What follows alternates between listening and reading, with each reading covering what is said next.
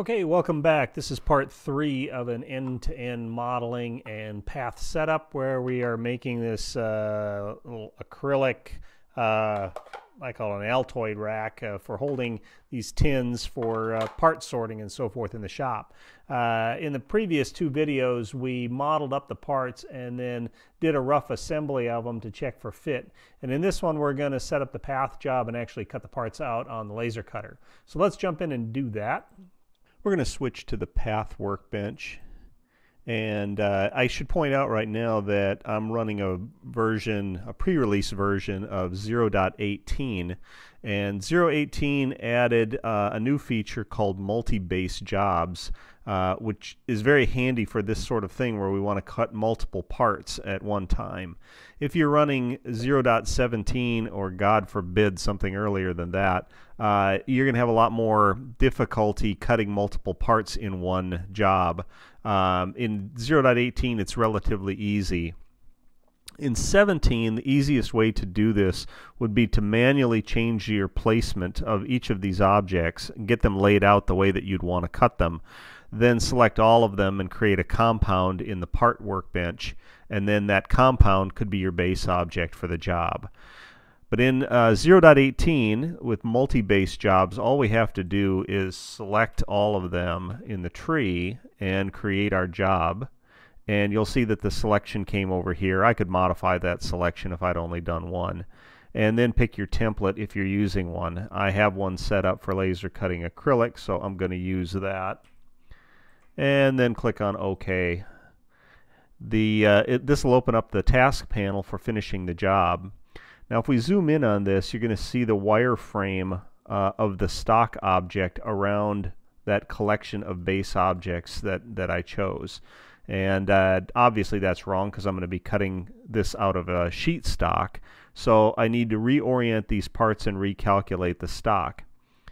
Now the way to do that is really easy. You just select one of the faces and that will turn on or enable all of these controls here. I can select one of the faces for the flat pieces, click on the Z-axis, and you'll see that it rotated it so that this face is now pointed up along the Z-axis. And I'll do that for the other ones as well. And let me zoom in so I can get to the floor. Now you'll see that the pieces are all oriented correctly, but they're not placed. So there's a Z=0 button will do that. So I'm going to again select each of these, put it at Z0. Okay, so now they are in the right plane and they're oriented correctly, but they're overlapping. So now we can just sort of rearrange them using this control here. I'm going to roll up the units to about 10 millimeters, and we'll start rolling them this way. My laser cutter, the x-axis is the short axis. So what I'm going to do is rotate each of these 90 degrees this way, and then I can place them stacked one over the other. Or not stacked, but aligned that way.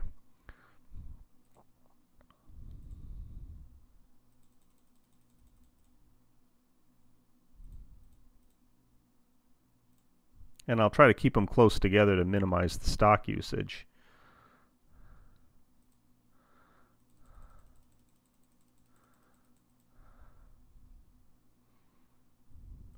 Now one thing that is not quite, let's see if I can get that in here. So then when I get them placed like this, now I can go back and hit the refresh button. And now it's recalculating my stock. But my origin position is still out where it was. So I need to move my origin because I want 0, 0 and my cut job to be at the corner. So I can just come down and select the corner of the stock object, or I could select the corner of the part. It doesn't matter. And then say set origin, and it'll bring it down here. And I want my parts to be in just a little bit from the corner of the stock. So actually choosing the corner of the stock object makes more sense. All right, so now that looks pretty good. That's going to be laid out like this in the laser cutter, x-axis running this way, y that way, and the parts one over the other. And so I'll say OK on this. Now you'll see that my assembly jumped right back to where it was before. I've already used Path. This won't surprise you at all, but the first time you're in here, it's kind of surprising. Path is actually creating a clone of each of the objects to serve as the base object. So if I open up the job node and look under models, you'll see that I've got these grayed out copies of my model, or of my parts here, and I can toggle the visibility with the space bar, and you'll see that now these are laid out the way that they will be for cutting. And Path is good about keeping track of visibility. So if you're not editing a job or an operation, it's going to show you your actual model view. And then if you open up the job, it's going to hide the model. I can go back over and you'll see now my model is hidden and my base objects are shown. And if I close that task again, it puts everything back the way that it was. This is going to be true as well if you start to edit an operation. So we're going to do a face profile, and as soon as I select that, again it shows my model the way that I want it for cutting. So I've started to create the operation. There's no base geometry in here, so I need to add the faces that I want to cut one at a time, or multiple. And then in the I could hit apply on this and it'll generate the outside profile, but you'll see that it's not cutting the holes or the back hole here, and that's just a setting on the operation. I want it to process holes and process circles as well. So I'm going to hit apply again. Now I'm going to get a tool path corresponding to those holes, and that looks fairly complete, so I can say OK. Again, it hid my job base objects and showed my original model, but it's still showing me the tool back plot in the correct orientation. Now the next thing that I have a problem with is that even though we're using a laser and the beam is very, very small, it's still going to be the beam has some radius to it. So while it is cutting that profile, the corners are going to be rounded as the tool comes around. It won't be able to get all the way into the corner. So if I open this up and look at this from the top down, let's see if you can see what I'm talking about. So zooming in on this corner, I mean, the beam is going to come in here, but it's going to be a rounded shape, so this very inside corner here won't get cut. And that's a problem with something like a finger joint fit in here, because I need those pieces to fit flush together. So what I'm going to do is add a dog bone dress up to the operation. So I'm just going to select the profile faces, go under the path menu, dress up, and dog bone dress up. And you won't see anything noteworthy here unless we zoom in really tight on these corners. And like this one here, you'll see that it is cutting outwards. And here it's cutting in. So as it comes around, as the beam comes around here, it's going to make a small movement into the corner to remove that remaining material. Now it won't move it on this outside because the beam's going to be going around the outer side that way, and the outside corner won't matter. Now to get our G-code output, all we need to do is post-process the job. If you select the job, you have a few options here to choose the post-processor you're using. I've got a smoothie board driving my laser, so I have that one selected. And I'll usually put in the name of the file that I want to produce. And then simply select the job and hit the post-process button.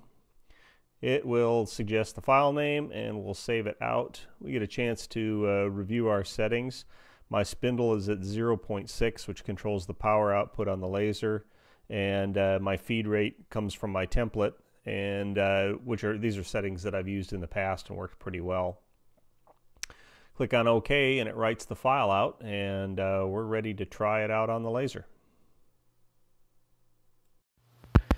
Okay, so the parts came out really good. Fit is nice and tight. It's actually a little surprising because I think my laser cutter has I think the bed sags a little on one side, so on these bigger cuts sometimes I don't get a real accurate cut on the end. But pieces came out really good and fit really tight. I should be able to just pop these together and glue them in, and it'll be set to go.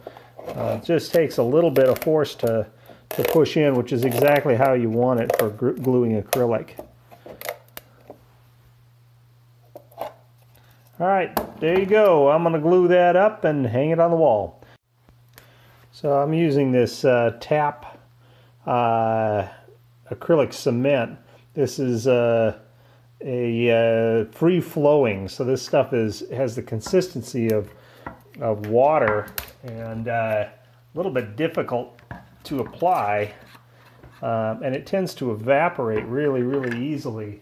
So I keep it sealed up in a bag and with the lid as tight as I can get, and to try to slow down that evaporation.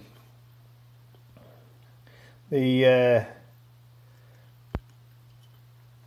comes with like a little squeeze bottle with a needle applicator, and with a bit of practice you can kind of control the flow as you squeeze the stuff in, and it'll wick into the joints and then dissolve the acrylic, and you'll get a really clean bond without but I've never been quite good enough to make it work like that. My bonds always end up looking a little messy. But I'm not about the pretty. So this project is not terribly complicated, but my goal here was, not precision engineering. My goal was to have something that, I can cut another one of these anytime that I need it, and adjust to whatever material I have on hand. And then, I don't have them sitting around in a box someplace or doing without. This way I just kind of keep my resource in a digital form, and when I need one, I cut one and off it goes. Anyway, we'll give that a try and we'll see if it does the job.